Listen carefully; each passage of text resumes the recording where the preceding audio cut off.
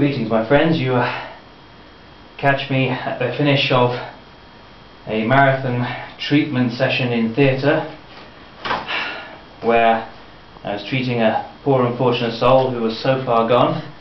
I'm afraid the only option was to give him a tequila sunrise enema, which, as you can see, resulted in some rather unfortunate grenadine blowback. After that, I'm very much in need of a drink. So, shall we see if we can perform some surgery upon the bag of 9th day of the Advent of Everidge?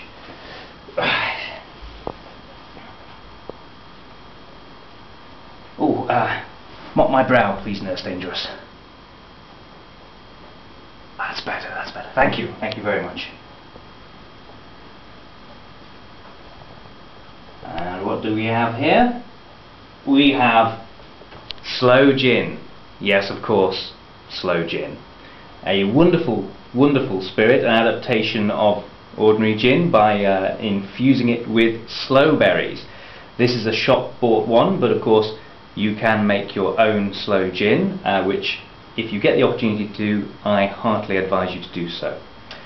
Now, nice though this shop-bought sloe gin is, it doesn't really compare to the homemade stuff. So what I'm going to do is cheat a little bit here and pop this to one side, because I actually have a bottle of the homemade stuff, a vintage 2009, which was very kindly donated to me by Mr. James Haybar. My thanks to you, kind sir. We are going to make a Doobs Martini, for which we need our sloe gin, orange bitters, some dry vermouth, and some ordinary gin, lovely Bombay Sapphire in this case. To your shaker, add some ice, then 2 shots of gin,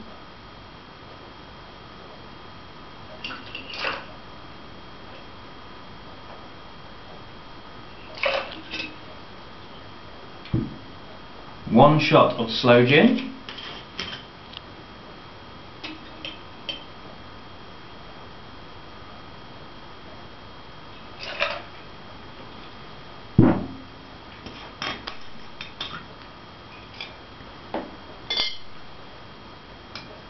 two teaspoons of the dry vermouth, there we go, and 4 dashes of the orange bitters. There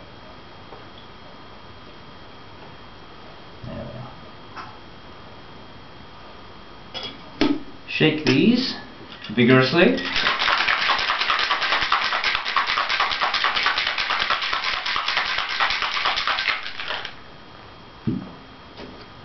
And then strain and pour into a cocktail glass.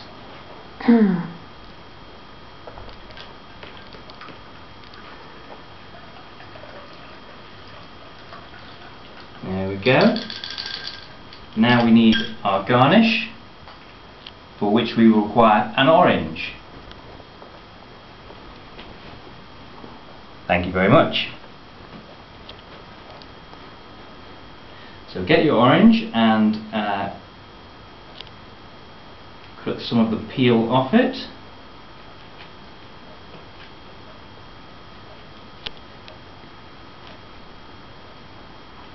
Like so. And then take a cigarette lighter and just run it along the pith, just a little bit, to release the smell. Rub it along the side of the glass and garnish. There we are, ladies and gentlemen, a Doobs Martini, and damned welcome it is too after the day I've had.